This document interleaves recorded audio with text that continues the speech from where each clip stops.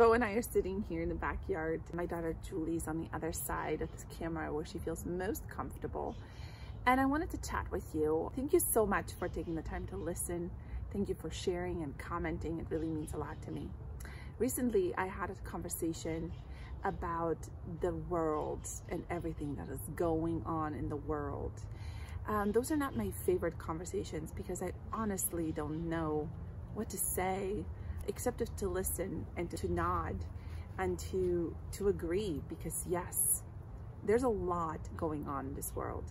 And this person was talking about it in such a way where it felt like everything was stacking on top of each other. And as we were talking and as I was listening, I got the sense that the experience they were having was, I liken it to a game of Jenga, like a crazy game of Jenga.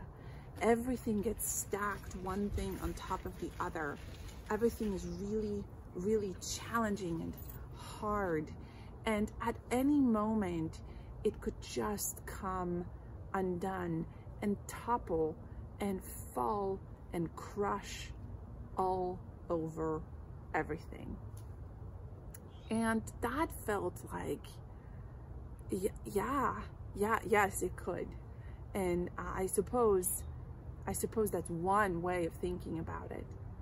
But then I remembered what I know, what I've experienced, and what I read about in books, in history books, in memoirs, experiences and stories that other people told and are telling about challenges.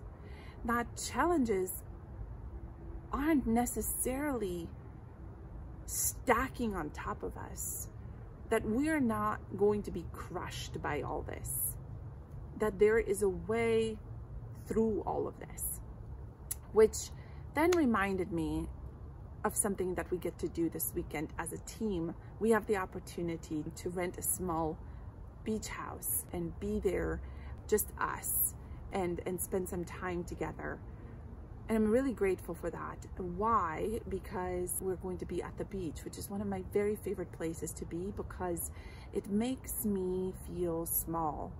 It puts things in perspective. It allows me to feel like I am just one tiny part of a much larger experience and a much larger story being told.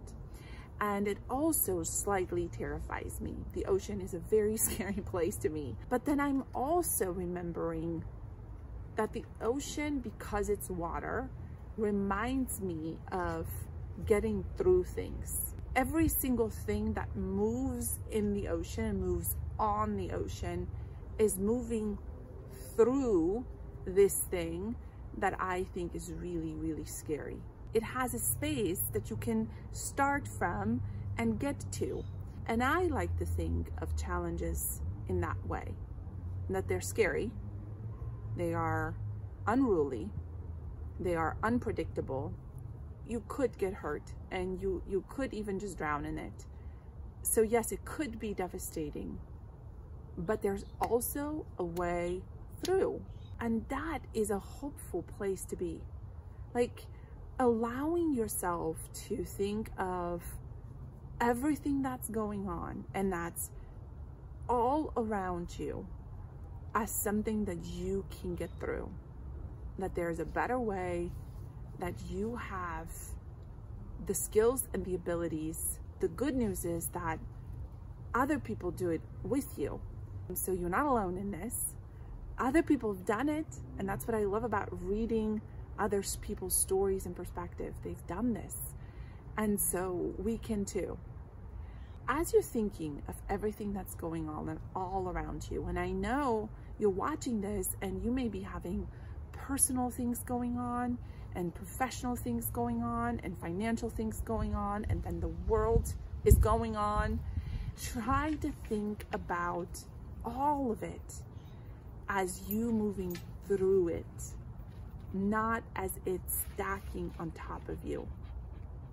I want you to feel hopeful, and I want you to feel empowered, and I want you to feel aligned and not alone, right? That you would know that all of these things, you do not have to address them all at once, and they are not all on top of you. They may be in your life a reality, and I get that. And I get that getting through things isn't just some sort of a sing-songy attitude, but I know that there is a way for you to address each one of these things and move through them rather than be crushed by them.